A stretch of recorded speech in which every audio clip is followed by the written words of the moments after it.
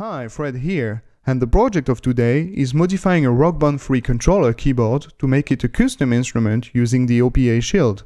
So the first thing we do is opening the device by removing all the screws, including the hidden screw in the keyboard handle, and now we will install two additional potentiometers to control various parameters. So we mark the holes, we drill carefully, and we clean up the work.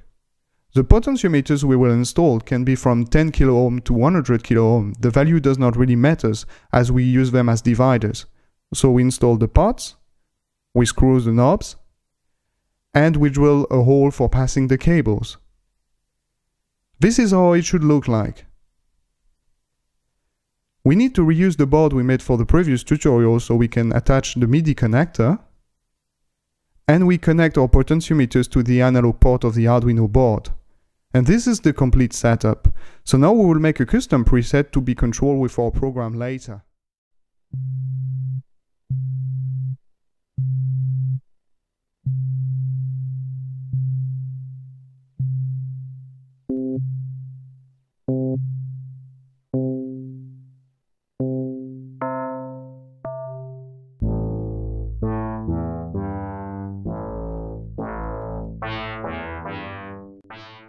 Let's have a look at the Arduino program we need to control the shield.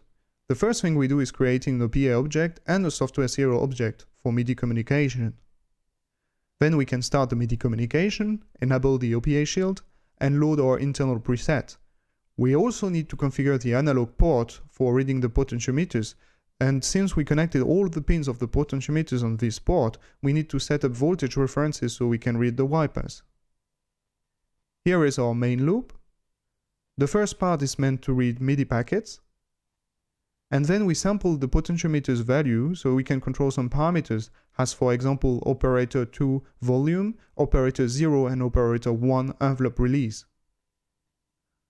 The last part is meant to send note on and note off events depending on MIDI communication.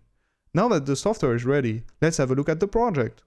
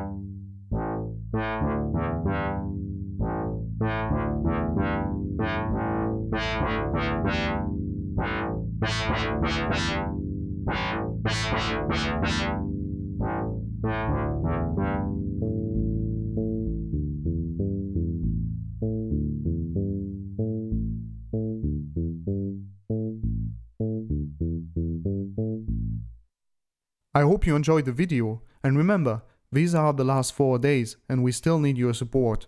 So thanks and see you next time.